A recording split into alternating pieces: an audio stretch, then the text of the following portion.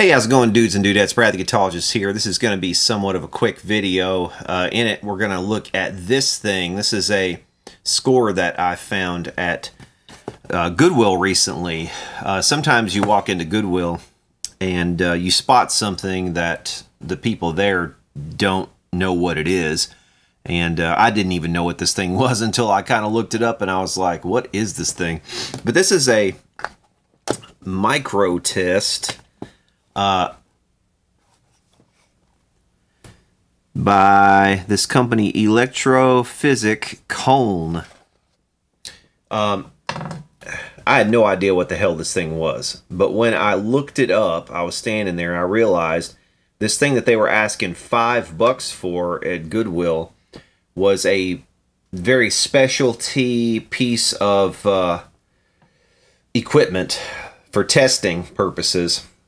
And I really made a good score because this thing sells, about the cheapest one you can find are about $250. So for something I gave $5 for, this one should sell for, you know, $250 or maybe even more. So a brand new one of these will set you back about $600 or $700. Doesn't look like very much, but some things you can't test without it. We're going to show exactly what it does, what it tests, and I think you're going to see, this is actually kind of a really cool little piece of test equipment. I don't know if it would be necessarily worth $700 cool, but I mean, for $5 it's certainly worth buying, especially with the little case and everything. So really cool score. Let's take a look at how it works. Okay, so here is my refrigerator. This is a GE made refrigerator, and we're going to look here on the top of it. I've sat it up here on the top part, and it looks like I need to dust, don't I?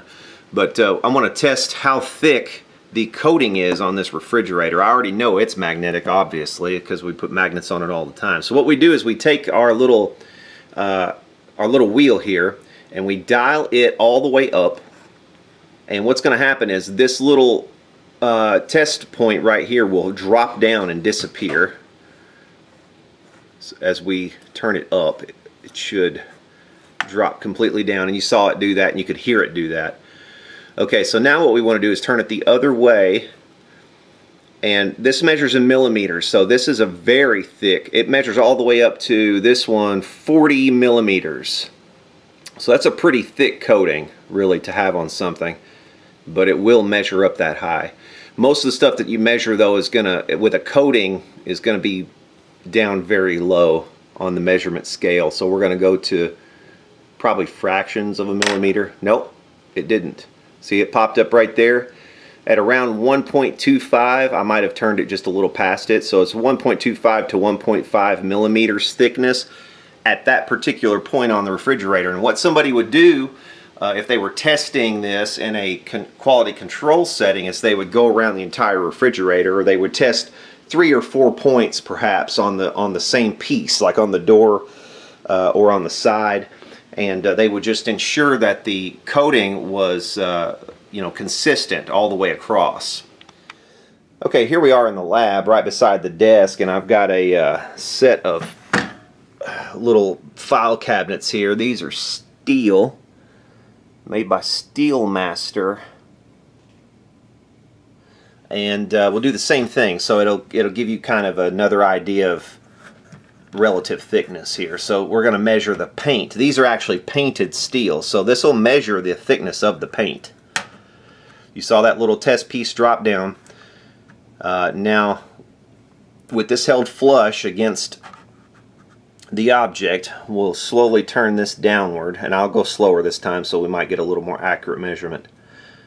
3 millimeters, 2 millimeters, 1.5, so it passes 1.5, it passes 1, and we'll keep going until it actually comes up. There it came up. So when this thing is able to overcome the resistance, then this tells you what the actual thickness is, and on this it's about 0.3 millimeters thick paint on this. You know, this might also be handy if you're wanting to ensure that the paint on your chassis or whatever you're coating your chassis with, if you're powder coating them.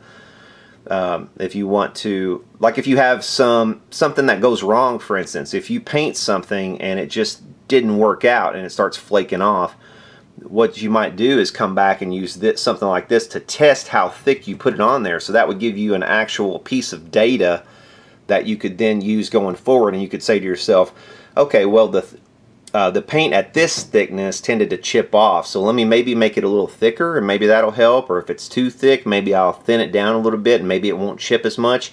But that might give you some direction on you know, future changes in your product to make sure that they're the best they can be. But anyway, I just thought that was a pretty cool little tester, and again, something I found at Goodwill for $5, and every now and then you can get a decent deal at Goodwill. You know, Goodwill to me is not that interesting if you can't get deals there, and increasingly it's become more and more just like a kind of a used retail store, and it just kind of, it doesn't appeal to me so much for that. But when you could find little things like this that are completely unexpected for $5, and you know all day long I could easily make my money back out of that and then some, it's pretty cool. Anyway, that's what I wanted to show you today. If you enjoyed it, hit subscribe, and for now we'll see y'all later.